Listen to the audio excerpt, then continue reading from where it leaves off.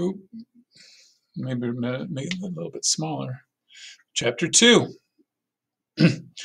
Hundreds of iguanas had died and tumbled from the treetops during the big freeze in southern Florida. As far as Wahoo knew, his dad was the only person who had been seriously hurt by one of the falling reptiles.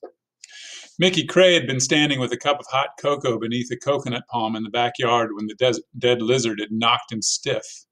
Later, after he was brought home from the hospital, Mickey had ordered Wahoo to search the property, capture any iguanas that had survived the frigid weather, and relocate them to an abandoned orchid farm half-mile away. Wahoo hadn't searched very hard. It wasn't the fault of the iguanas that they'd frozen to death. They weren't meant to be living so far north, but Miami pet dealers had been importing baby specimens from the tropics for decades. The customers who bought them had no idea they would grow 6 feet long, eat all the flowers in the garden, and then leap into the swimming pool to poop. When that rude reality set in, the unhappy owners would drive their pet lizards to the nearest park and set them free. Before long, South Florida was crawling with hordes of big, wild iguanas that were producing hordes of little wild iguanas. The cold snap had put an end to that, at least temporarily. On the first morning of summer vacation, Wahoo found his father in the backyard scanning the trees. "See any, Pop?" "All clear," Mickey Cray reported. Although months had passed since the accident, he was still paranoid about getting clobbered with another falling lizard. "You must be feeling better," Wahoo remarked. He was pleased to see his dad up and moving around so early. "My headache's gone," Mickey announced. Wahoo said, "No way. All those pills the doctors made me swallow, they didn't do a darn thing. Then all of a sudden I wake up and boom, it's like a miracle." Mickey shrugged. "Some things just can't be explained, son." But Wahoo had a theory that his father had been cured by 5 simple words. $1,000 a day. Mickey said, "Go fetch some lettuce for Gary and Gail." Gary and Gail were 2 ancient Galapagos tortoises that Wahoo's dad had purchased from a zoo in Sarasota many years earlier, when he was new to the wildlife business. These days, there wasn't much demand from the TV nature shows for Gary and Gail because tortoises were not exactly dynamic performers. Mickey Cray kept them around mainly for sentimental reasons. Each of the animals was more than a century old, and he didn't trust any of the other wranglers to treat them properly. The night before the big freeze, Mickey had gone out back and carefully cloaked Gail and Gary with heavy quilts so they wouldn't die. Wahoo had watched from his bedroom window. "I don't suppose he's interested in these 2, Mickey muttered while the tortoises munched loudly on their lettuce. "No, they said he wants Alice," said Wahoo, "and a major python." They were talking about their famous new client, Derek Badger. He was the star of Expedition Survival, one of the most popular shows on cable. Every week, Derek would parachute into some gnarly wilderness teeming with fierce animals, venomous snakes, and disease-carrying insects. Armed with only a Swiss Army knife and a straw, he would hike, climb, crawl, paddle, or swim back to civilization, or until he was rescued. Along the way, he'd eat bugs, rodents, worms, even the fungus on tree bark. The grosser it looked, the happier Derek Badger was to stuff it into his cheeks.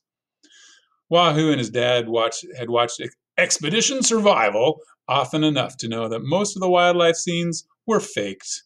They were also aware that at no time was Derek's life in actual danger, since he was always accompanied by a camera crew packing food, candy, sunblock, water, first aid supplies, and most likely a large gun. "Derek's never done a show in the Everglades," Wahoo said to his father. "They say he's a humongous pain in the butt, this guy." "Just be nice, Pop. It's a lot of money." Mickey promised to behave. "So when will we get to meet the man himself?" "His assistant is supposed to stop by later." "What kind of python do they want? Burmese? African rock?" Wahoo said, "Honestly, I don't think it matters." They set to work building a pen for a young bobcat that was being delivered from a ranch up in Highlands County. The cat had been struck by a jeep and suffered a broken leg that wouldn't mend, so it could never be released back into the wild. Mickey Cray had agreed to raise the animal and hoped to make it tame enough for TV work. Bobcats were strong, meaning the pen had to be sturdy. Wahoo knew that a person with double vision shouldn't be using a nail gun, so he put his dad in charge of measuring and cutting the chicken wire. By noon, Mickey's headache came roaring back, and he was in misery. Wahoo steered him to the house and made him lie on the couch and fed him 4 aspirins. Minutes later, somebody started knocking on the front door. Mickey raised up and said, "That's probably the guy with the bobcat." Wahoo looked out the window and saw a woman with a shining stack of red hair. She wore tan shorts and jeweled sandals, and she was carrying a leather briefcase. "No cat," he said to his father. "Well, open the darn door." "But what if she's from the bank?" Wahoo whispered. The Crays were months behind on their mortgage payments. Mickey peeked out the window. "She is definitely not from the bank." Wahoo invited the woman inside. She introduced herself as Raven Stark. "I'm Derek Badger's production assistant," she said. "I brought your contract." "Excellent," said Mickey. Wahoo noticed that Raven Stark had a strong accent. He tried not to stare at her hairdo, which looked like a sculpture of red made of red chrome. She asked, "May I take a look around?" "Nope," said Wahoo's father. Raven Stark seemed surprised. "First, you've got to sign a release form," Mickey said. "I don't want to get sued if you fall into the gator pond and get bit." She laughed. "I've been doing this a long time, Mr. Cray." "You sign the release, my son will be happy to give you the grand tour." A few years earlier, Mickey Cray had invited Wahoo's elementary school class to come see his wild animals. A boy named Tingley had ignored Wahoo's warning and reached into one of the cages to tug the tail of a grumpy raccoon, which had spun around and clawed the kid's arm so badly that it looked like a road map of Hialeah. Mickey paid for Tingley's doctor bills, though not before telling his parents that their boy was dumb as a box of rocks. Ever since then, Mickey's insurance company insisted that everyone who came on the property had to fill out a legal form saying it wasn't Mickey's fault if they got hurt. While Raven Stark signed the release, Mickey signed the contract from Expedition Survival. Wahoo noticed that he scrawled his name crookedly below the line where it was supposed to go, which meant his eyesight was still jumbled. "How long is the shoot going to take?" Mickey asked. Raven Stark said, "Until we get it right." Wahoo's dad looked pleased. "So it's $1,000 a day plus location fees and animal rentals." "Correct." She took an envelope from her purse and handed it to him. "Here's $800 as a deposit." Mickey counted the cash, then turned to Wahoo. "Son, go show this fine lady whatever she wants to see." Because it was going to be an Everglades show, Raven Stark was keenly interested in Alice the alligator. Wahoo led her to the pond and unlocked the gate. Raven whistled. "That's a monster, eh?" 12 feet, said Wahoo. "How much?" $150 a foot, so that's 800 even, Raven said. "No problem." Wahoo couldn't wait to tell his father. "Do you have another one that's smaller?" asked Raven. "Yes, ma'am." "Something Derek could wrestle?" "Wrestle?" "Maybe a 4-footer, Raven said. 5 feet max." "I'll have to check with Pop." Wahoo foresaw trouble. His father didn't like anybody messing with the animals. "Where are your pythons?" Raven asked. Wahoo led her to the heavy glass tanks where the constrictors were kept. South Florida had become infested with huge exotic snakes that, like the iguanas, had been imported for the pet trade. Hurricane Andrew had blown apart several large reptile farms and scattered baby pythons and boa constrictors all over the place. "Derek wants a beast," Raven stated. Wahoo showed her a 14-footer that had been captured while devouring an opossum in a dumpster behind Dadeland Mall. The man who'd found the snake was supposed to turn it over to the state game officers, but instead he'd sold it to Mickey Cray for $300. Raven agreed. It was an impressive specimen. "But can he be handled safely?" "It's a she," Wahoo said, "and she's a biter." "Oh. Pop can work with her. She'll be okay." "I hope so," said Raven Stark. "How much?" $700 for the day." Wahoo tried to sound steady and businesslike. He wasn't used to handling negotiations. The standard rental rate for pythons was $50 a foot. "Okay, fine. What did you say your name was?" He told her. "Is that Wahoo like the fish?" Everybody made that assumption. My dad named me after a wrestler, the boy explained. How interesting. Not really, said Wahoo. Can I ask what happened? She pointed at the white bump on Wahoo's right hand where a thumb should have been. Yes, ma'am. Alice got it. You're serious, aren't you? Quickly, Wahoo said. It wasn't her fault. It was mine. One day he'd been showing off for a girl who had come over after school to see the animals. Wahoo had brought her down to the gator pond for a feeding, but she stepped way too close to Alice, who jumped up and snapped the thawed chicken out of his grasp, taking his thumb along with it. The girl's name was Paulette, and she'd fainted on the spot. Changing the subject, Wahoo asked, Where's Mr. Badger? Paris, Raven said. Wahoo had never heard any dangerous jungles or swamps in Paris, so he assumed the famous survivalist was taking a vacation. Mickey Cray came outside and joined them at the snake tanks. Wahoo told him that Ms. Stark was interested in using Beulah, the big Burmese. Good choice, said Mickey. He appeared to be feeling better. You've seen the program, of course, Raven said. Sure, said Wahoo. It's on Thursday nights. And rerun every Sunday morning, she said, so you already know that we're all about verisimilitude. Wahoo didn't even pretend to understand what the word meant. His father just looked at him and shrugged. Making it real, Raven explained. On Expedition Survival, we're all about making it real. Derek considers that his sacred mission, a bond of trust with our viewers. Wahoo glanced at the massive snakes coiled in their tanks. They were real enough, they just weren't wild and free. The production assistant turned to Wahoo's father. Any questions? Mickey smiled. We put our animals on TV all the time. That's what we do. Raven Stark bent down and tapped a scarlet fingernail on the glass panel that separated her from Beulah, the python. Well, Mr. Cray, she said, I promise you, I've never done a show like Derek. You've never done a show like Derek's. Chapter 3. Derek's Badger's real name was Lee Bluepenny, and he had no training in biology, botany, geology, or forestry. His background was purely show business. As a young man, he traveled the world with a popular Irish folk dancing group until he broke a toe while rehearsing for a street parade in Montreal. As he waited in the hospital emergency room, he happened to meet a talent agent who had gotten ill from eating tainted oysters. The queasy talent agent thought Lee Bluepenny looked tough and handsome and asked if he'd ever considered a career in television.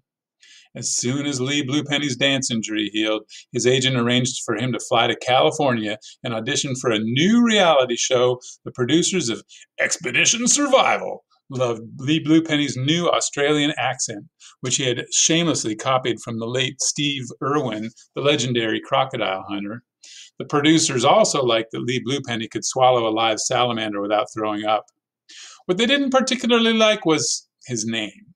Lee Bluepenny was okay for a jazz piano player or maybe an art dealer, but they said it wasn't rugged sounding enough for someone who had had to claw and gnaw his way out of the wilds every week.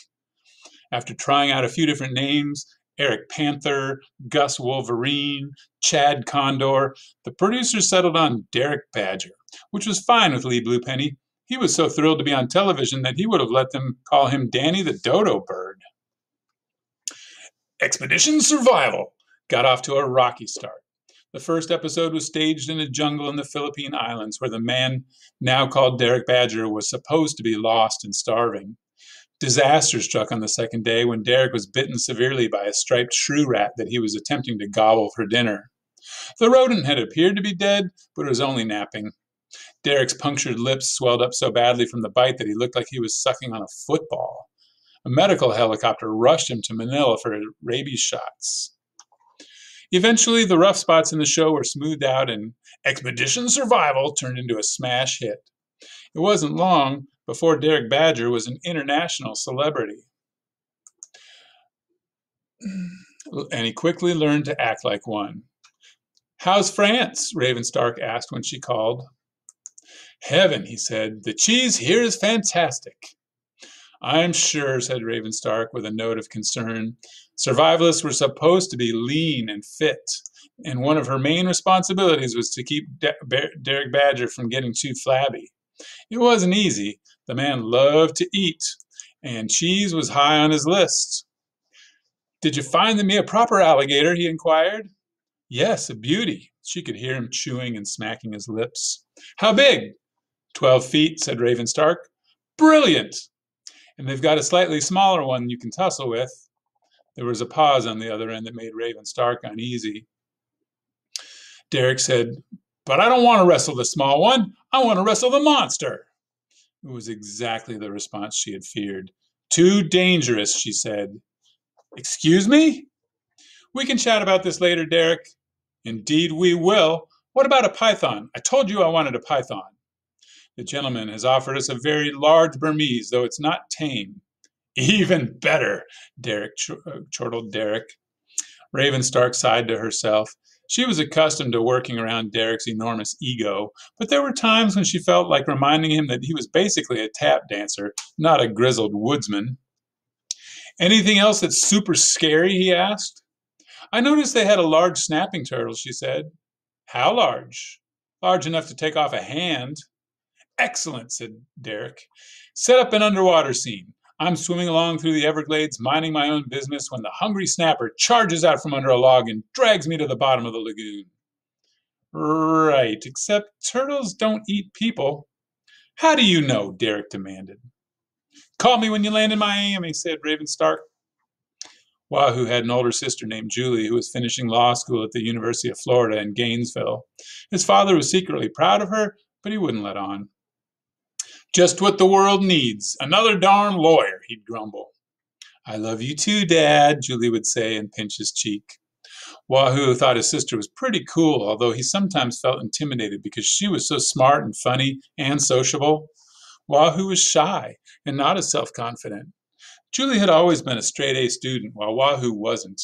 His best ever report card was 2 A's, 4 B's, and a C. In algebra, naturally. "Just do your best," his mom would say. "That's good enough for us." Mickey Cray never really took an interest in the children's schoolwork because he was too busy with the animals. "Put the old man on the phone," Julie said when she called. "He's out working with the pythons," Wahoo reported.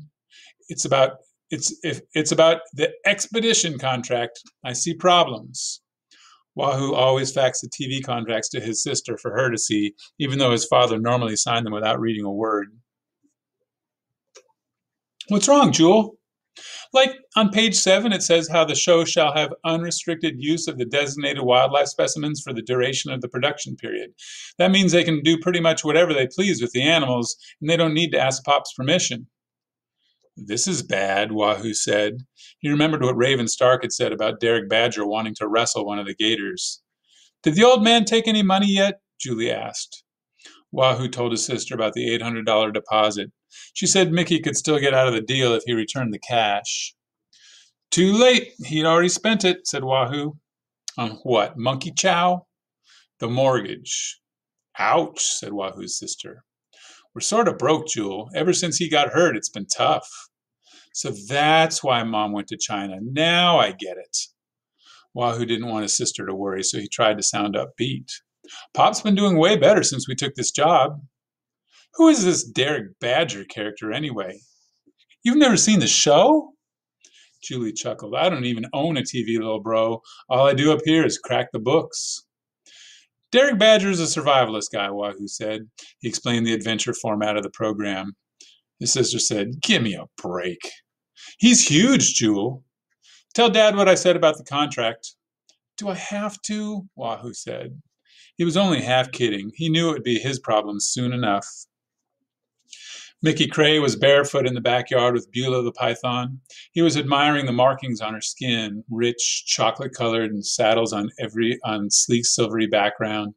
14 feet of raw muscle, and a brain the size of a marble. Ever since he was a boy, Mickey had kept snakes for pets. Green tree snakes, king snakes, rat snakes, water snakes, ringneck snakes, garter snakes, and even a few poisonous rattlers and moccasins. Mickey had caught them all. He still found them fascinating and mysterious. Now the Everglades was overrun with foreign pythons that were eating the deer, birds, rabbits, and even alligators. It was really a rough scene. The pythons weren't supposed to be there.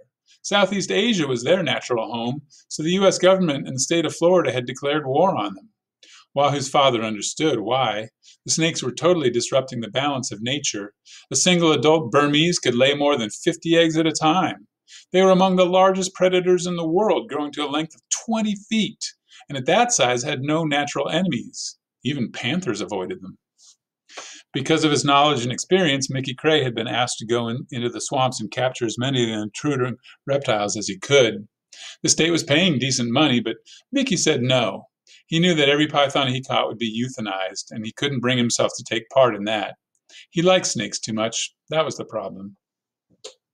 He sat down on the ground near Beulah and glided slowly in his direction. And she glided slowly in his direction. Her brick-sized head was elevated, the silky tongue flicking slowly. Mickey grinned. "When's the last time you got fed?" Beulah responded by clamping down on Mickey's left foot and throwing a meaty coil around both his legs. "Easy, princess," he said.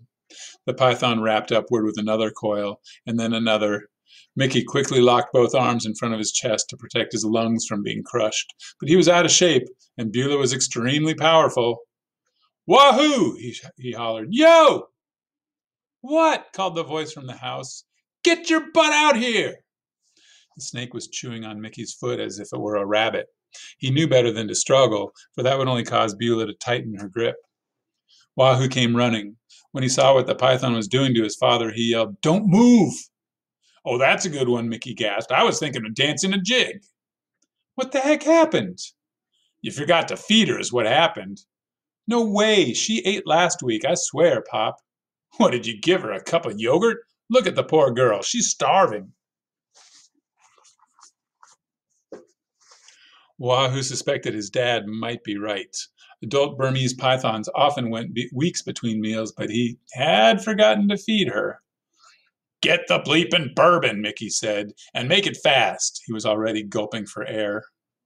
Wahoo ran back to the house and grabbed a bottle of liquor that his dad kept around for such emergencies. Pythons are equipped with rows of long, curved teeth that cannot be easily pried from their prey. The fastest way to make them let go is to pour something hot or obnoxious into their mouths. Snakes don't have taste buds on their tongues like people do, so it wasn't the flavor of bourbon that Beulah hated, it was the sting. Wahoo got on his knees and sorted through the muscular coils until he located the toothy end of the creature, which had already swallowed half of his father's foot. "You didn't even wear your boots?" Wahoo said. Mickey grunted. "Get on with it already!" Wahoo uncapped the liquor bottle and dribbled the brown liquid directly down Beulah's throat. Within seconds, the python began to twitch. Then she hissed loudly, unhooked her chompers, and spit. Mickey purposely remained limp while Wahoo began unwinding the massive reptile. Beulah didn't put up a struggle. She'd lost all interest in making a meal of Wahoo's father. The alcohol in the bourbon was highly irritating, and she kept opening and closing her mouth in distaste. It took a few minutes for Mickey to catch his breath and for the circulation to return to his legs. He was able to hop along beside Wahoo as they lugged the big snake back to her tank. Then they went inside to take care of Mickey's foot, which looked like a purple pincushion. "Promise you fed her? Tell the truth, son." Wahoo felt awful. "I must have forgot." "Springtime is when they get active and really start chowing down. I've told you about 100 times. With a groan, Mickey sprawled on the couch. "Dad, I'm really sorry." "Soon as we're done here, you go fetch her a couple of big fat chickens from the freezer and nuke 'em good in the microwave, okay? Pythons don't like popsicles." "Yes, sir." Wahoo emptied a tube of antiseptic ointment on his father's foot, and with a butter knife he spread the goop all over the puncture holes. There were too many to count. Pythons weren't poisonous, but a bite could cause a nasty infection. "I'm sorry," said Wahoo again. "I really messed up." "Enough already. Everybody makes mistakes," his dad told him. "Heck, I shouldn't have been playing with a snake that size, like she was a fuzzy little poodle." "Hold still, Pop." Mickey stared up at the ceiling. "Look, I know this ain't exactly normal life for a kid your age." "Don't start again," Wahoo said. "No, I mean it," Mickey went on. "What would I do without you and your mom? I'm lucky she stuck around all these years." "Yes, you are. Where's the gauze?" Wahoo waited until his dad's wounds were bandaged before telling him what Julie had said about the Expedition Survival contract. "I knew the guy was trouble," Mickey muttered. So what do we do now? Our job, son. We do our job. Mickey levered himself up, swinging his puffy snake-bitten foot on up on the coffee table. I don't care what their stupid paperwork says. I'm the only one in charge of my animals. Mr. Dork Badger can go fly a kite. It's Derek Badger. Ha! You think it matters to these critters what his stupid name is? No, Pop. Know what Beulah would say? All you stupid humans taste the same. Wahoo found himself wondering if that was really true.